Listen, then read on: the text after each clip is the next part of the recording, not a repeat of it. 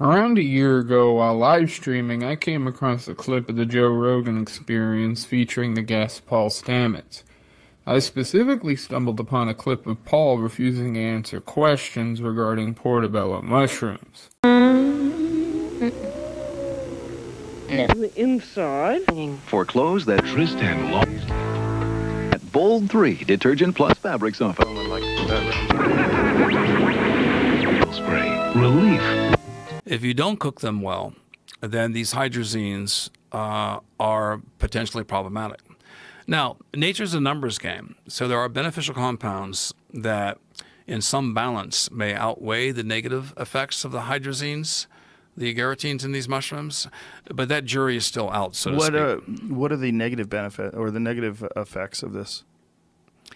This is an explosive area of conversation, and puts my life in danger. So I reserve the right not to answer your question. Whoa. I didn't expect that. It puts your life in danger talking about portobello mushrooms? He's looking at me silently. I will respectfully move on. Thank you. It's impossible. And it is virtually. I was intrigued.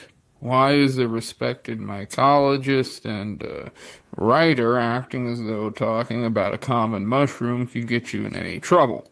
So I started searching online for answers. And digging around, I have found a few theories and observations that are certainly interesting.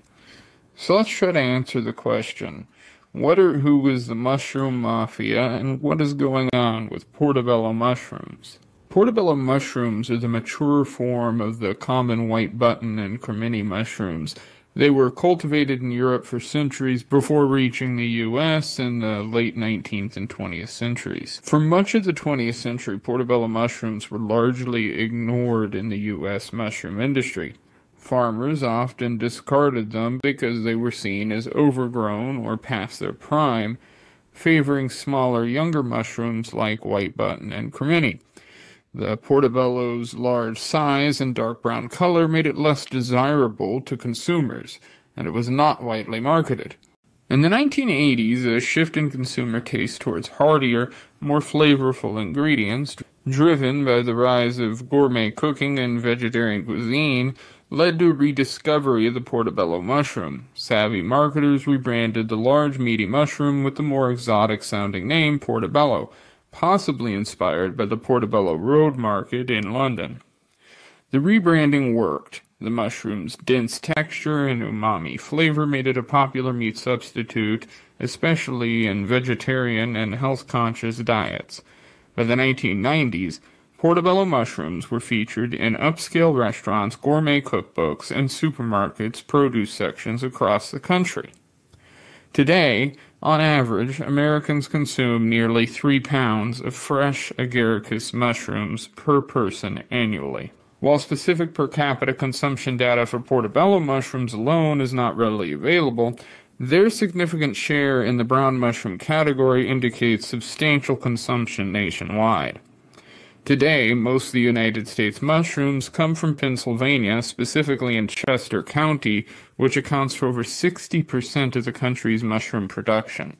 Mushroom cultivation in Pennsylvania began around 1885 when William Swain, a Quaker florist from Kennett Square, decided to experiment with growing mushrooms under his greenhouse benches.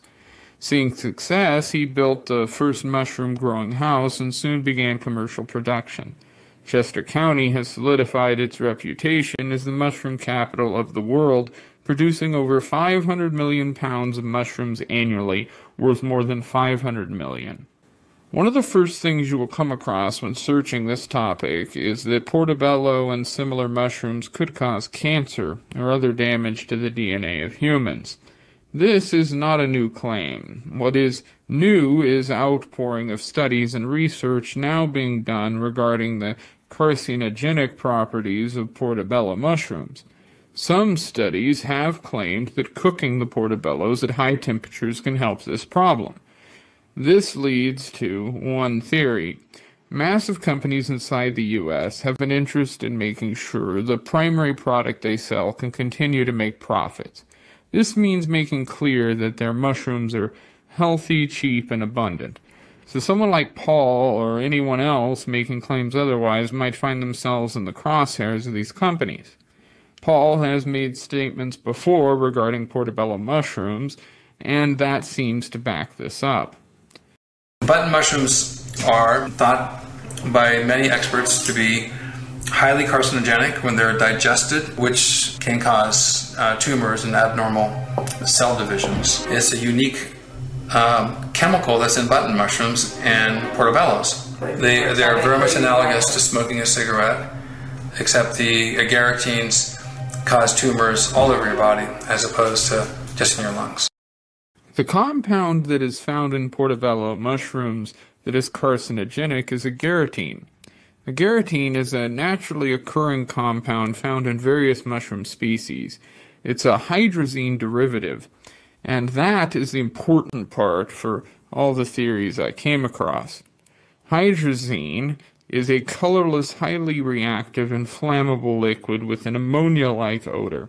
It is a powerful reducing agent and is mainly used as rocket fuel in industrial chemical work and in water treatment to remove dissolved oxygen. Hydrazine is highly toxic and can be dangerous to handle due to its volatility and potential to form explosive mixtures with air. Hydrazine is one of those things you don't go Googling without risk of being on a list someplace in a federal building.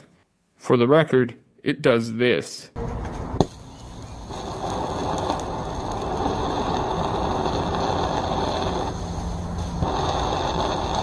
Now, I want you to take everything I say from this point on with a healthy spoonful of salt and maybe a mushroom while you're at it.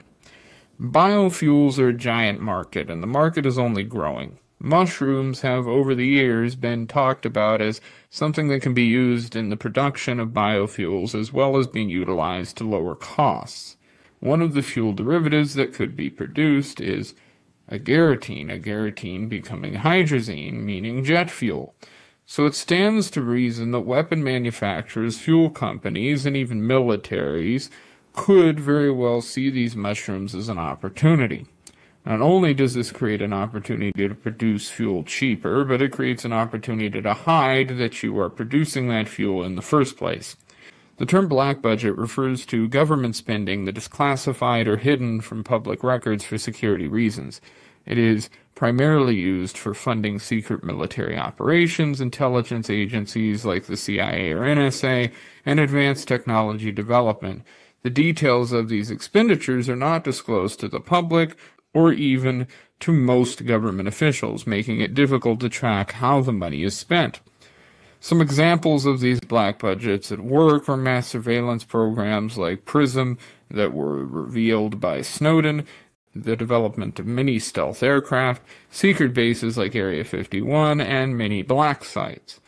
These things require money, and fuel for that matter. So, the way this could all connect is simple. The military produces fuel and maybe more from the mushrooms, they sell some and keep the rest. All this money that could amount to billions is perfect for black budget applications, and at the end of the day, it's like the money, fuel, mushrooms, and all the research that went with it never existed. One thing in all my research is clear. Paul is right, that he is touching on a strange and oddly sensitive topic, one that is a rabbit hole for sure. I'm not sure how to come down on everything I found, as it's hard for someone with my background to parse. Mushrooms and biofuels are not my strong suit. But I can certainly say that something is up with these mushrooms, and as funny as it might sound, the mushroom mafia might be very real, and bigger than most would think, maybe even involving U.S. military, federal governments, the CIA, so on, so on. It's a very interesting story, and one that I think there's a lot to still dig in on. I don't think I've even scratched the surface on this thing. In fact, I really just sort of made this video to be a primer for people to start looking into this because I find it interesting, and I've only gone back so far in documents that I've found and studies that I've been able to dig up. So I'm hoping some people in the comments can let people know of some things they found regarding this whole rabbit hole. And if you guys have some information that I didn't share in the video, maybe let me know in the comment section down below, and I'll try to reply to people, and maybe I'll make an updated version of this video, or we'll cover it again on a live stream. If you guys enjoyed, please subscribe. If you liked the video, like the video. If you didn't, go ahead and dislike it, but let me know down below why. And I'll talk to y'all later. Bye.